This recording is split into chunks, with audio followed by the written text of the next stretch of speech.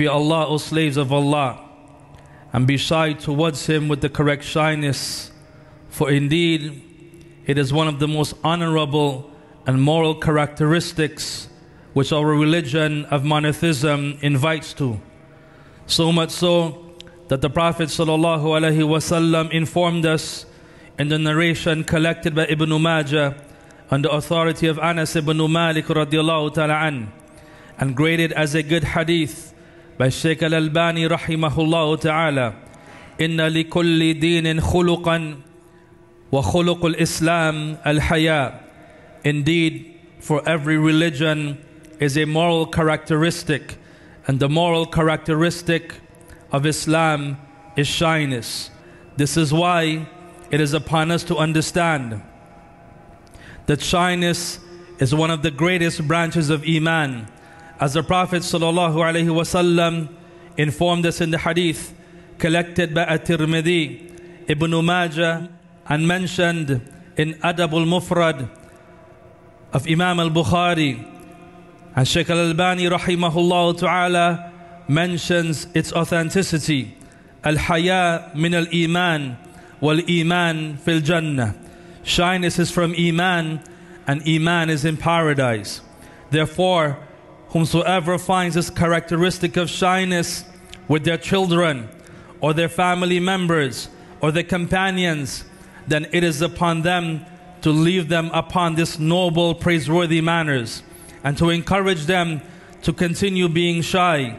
This is because the Prophet ﷺ was passing by an Ansari man who was admonishing his brother for being too shy. So when the Prophet ﷺ saw this, he said to the Ansari man, دَعْهُ فَإِنَّ الْحَيَاءَ مِنَ الْإِيمَانِ.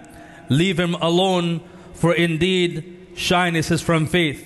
So this is why the Prophet ﷺ said in the narration, which is found in the two authentic collections of Imam al-Bukhari and Imam Muslim, on the authority of Imran ibn Hussein radiyallahu ta'ala an, al-haya la ya'ti illa bi khair.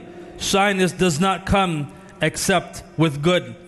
Likewise, my believing brothers and sisters in al-Islam, rahimakumullah, the one who is shy with Allah will take account of himself and would strive to utilize the favors of Allah tabaraka wa ta'ala in obedience, not upon sins and transgression. These are the ones, when they commit any indecency or wrong themselves, they instantly remember Allah tabaraka wa ta'ala and they seek His forgiveness for their sins. And who is it that forgives sins other than Allah tabaraka wa ta'ala? They do not persist in the wrong they had committed. أولئك جزاؤهم مغفرة من ربهم وجنات تجري من تحتها الأنهار خالدين فيها ونعم أجر العاملين. They shall be recompensed with forgiveness from their Lord tabaraka wa ta'ala, and granted gardens. Beneath it rivers are flowing. Therein they shall abide forever. And how good is the reward for the one who earnestly works. Likewise, the shy believer is the one who is always striving to perfect the way he nurtures his children, being thoughtful and mindful of his actions and statements in front of them. He is ashamed if it is they see him involved in acts of impermissibility, using drugs, cursing, lying, stealing, or any affair which is despicable and unpraiseworthy in Islam. He doesn't walk around arrogant, nor does he teach them to break the law. Similarly, the shy believer fulfills his promises and covenants with the people, and he does not deceive them as it relates to their blood, wealth, and honor. He strives hard to return the rights he owes to them. If he borrows their money, he works hard and sacrifices to repay them. The shy believer is always honest, knowing that the Lord of the world possesses the ability to see and hear everything he does. He taught us to stay away from every evil deed because he, alayhi salatu wasalam, was shy. This is why Abu Sa'id al-Khudri radiallahu ta'ala an said in the narration found in the two authentic collections of Imam al-Bukhari and Imam Muslim, كان رسول الله صلى الله عليه وسلم أشد حياء من الأذراء في خدرها. The Prophet صلى الله عليه وسلم was more shy than a virgin girl in seclusion. Even as it relates to the affairs of the religion, the Prophet sallallahu alaihi wasallam was so shy, he never used terminologies that was harmful or immoral when speaking about certain affairs. There is a perfect example which is found in the authentic collections of Imam al-Bukhari and Imam Muslim on the authority of Aisha radiallahu ta'ala anha, where it is a woman came to him sallallahu alaihi wasallam and asked, how does a woman make ghusl after menstruation? How does a woman take a ritual bath? The Prophet sallallahu alaihi wasallam said to her, خُذِّي فِرْسَةً مِّن مَسْكٍ فَتَطَهَّرِي بِهَا. Take a piece of cloth scented with musk and purify yourself with it. قالت كيف أتطهر? She asked him again, O Messenger of Allah, how do I purify myself? قال تطهري بها. He said again, purify yourself with it. قالت كيف? قال سبحان الله تطهري. She asked him again, O Messenger of Allah, how do I purify myself with it?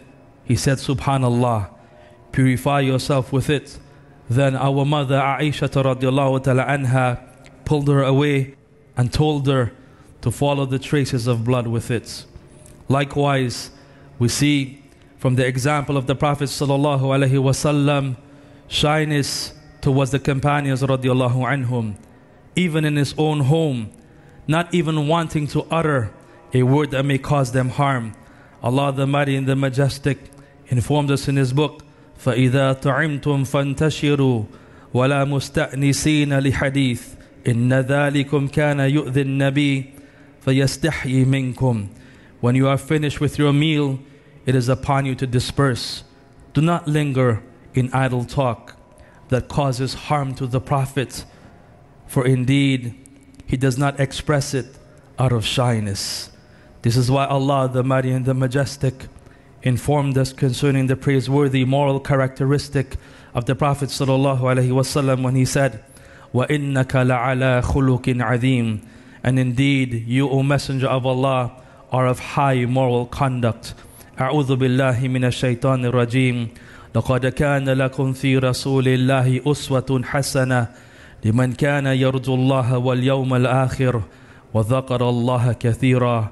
Surely there was a good example for you in the Messenger of Allah sallallahu alaihi wasallam for all those who hope for Allah and the last day and remember Allah much. بارك الله لي ولكم في القرآن العظيم ونفعني وإياكم من البيان وذكر الحكيم. أقول هذا القول واستغفر الله لي ولكم ولسائر المسلمين من كل ذنب فاستغفروه إنه هو الغفور الرحيم. بسم الله الرحمن الرحيم. الحمد لله على فضله وإحسانه وأشكره على توفيقه وامتنانه وأشهد أن لا إله إلا الله وحده لا شريك له وأشهد أن محمدا عبده ورسوله. فاتقوا الله عباد الله واعلموا أن الحياة مطلوب من كل مسلم ومسلمة. Have taqwa, O slaves of Allah, and know that shyness is needed from every Muslim, whether male or female. However, as it relates to the Muslim sister, then the affair is even more serious to her being shy. For indeed, shyness is honor and nobility for the Muslim woman.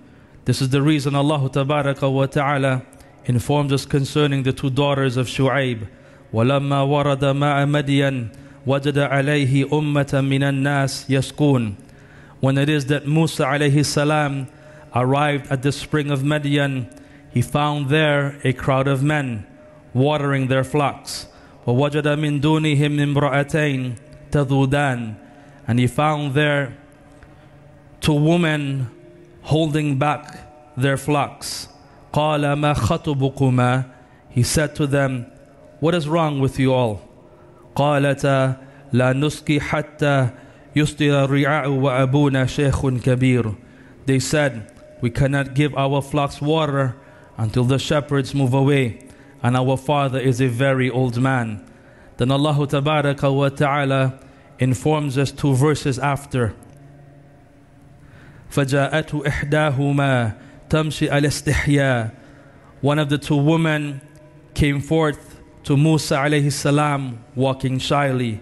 قالت إن أبي يدعوك ليجزيك أجر ما سقيت لنا. She said, indeed, our father invites you so he may reward you for watering our flocks for us. These particular verses make clear the excellent nurturing, mannerism, and shyness of these 2 women. Look at how they chose to be patient and wait for the men to finish giving their flocks water before watering their own flocks. They chose not to expose themselves to fitna of being in a crowd with men. Similarly, it is upon the Muslim woman today to be like these 2 women in preserving their character and mannerism. Allah Tabaraka wa Ta'ala has even informed us of how the Muslim woman should walk. وَلَا يَضْرِبْنَ بِأَرْجُلِهِنَّ لِيُعْلَمَ مَا يُخْفِينَ مِنْ زِينَتِهِنَّ. They should not stamp their feet on the ground in such a manner which make their hidden adornments become revealed. Then know, O sister, it is also legislated upon you shyness as it relates to your voice.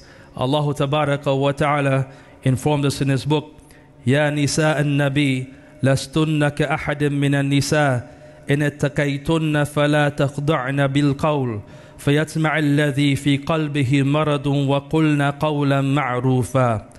O wives of the prophets, you are not like other women. If you fear Allah, do not be complacent in your speech. Otherwise, those with diseased hearts should desire you. But rather, speak in a straightforward manner.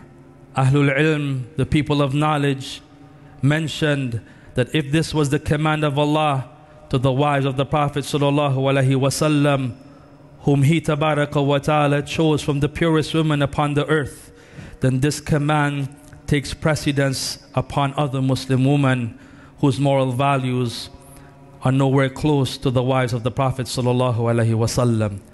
Likewise, Islam directs our Muslim sister towards shyness as it relates to their clothing. As Allah Tabaraka wa Ta'ala informs us, Ya ayyuhan nabi, kulli azwajika wa banatika wa nisa'il mu'minin, yudnina alayhinna min jalabibihin, dhalika adana ay yu'rafna fala yu'zain, wa kana Allahu ghafurur rahima.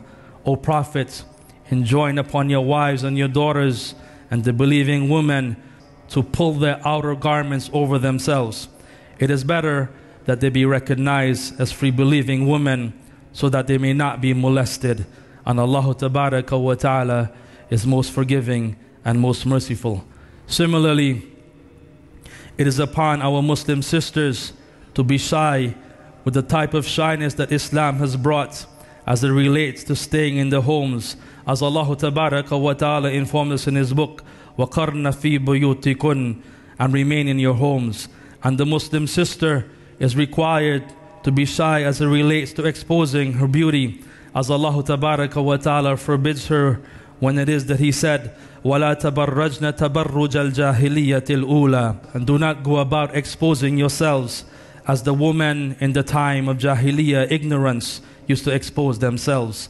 Lastly, my beloved brothers and sisters in Islam, rahimakumullah, I mentioned the beautiful story and example of shyness related to the black woman with epilepsy, which is found in the authentic collection of Imam al-Bukhari and Imam Muslim on the authority of Abdullah ibn Abbas radiallahu anhuma, where it is he said, this black lady came to the Prophet sallallahu alaihi wasallam and said, Inni usra'u wa inni atakashaf fad'u Allah li.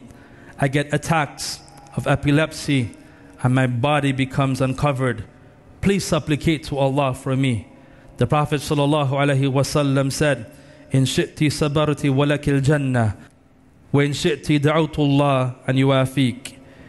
If you wish, be patient and you will attain paradise. And if you wish, I will ask Allah Tabaraka wa Ta'ala to cure you. She said, Asbir, I will remain patient. Inni atakashaf fad'u Allah li and la atakashaf fada'a laha. However, I become uncovered. So please supplicate to Allah that my body may not become exposed. So the Prophet ﷺ supplicated for her. My believing brothers and sisters, contemplate on this example. Without doubt, patience upon sickness in this temporary world for everlasting bliss in paradise is a worthy bargain. However, the example to consider here is how she became pleased with being patient upon sickness, even though she had a legislative excuse for allowing herself to be exposed. But out of her shyness, she still requested the Prophet ﷺ to supplicate to Allah not to expose her body. This is indeed a pure heart and a high moral praiseworthy character. Therefore fear Allah the Mighty and the Majestic with regards to your wives, your mothers, your brothers and sisters, and nurturing your children upon the characteristics of shyness. Indeed, this is a responsibility upon the Muslim men, as Allah Tabaraka wa Ta'ala informed us in His book, Ya ayyuhalladhina amanu ku anfusakum wa ahlikum nara wa quduha an-nasu wal hijara alayha malaikatun ghiladhun shidad la ya'suna Allah ma amarahum wa yaf'aluna ma yu'marun.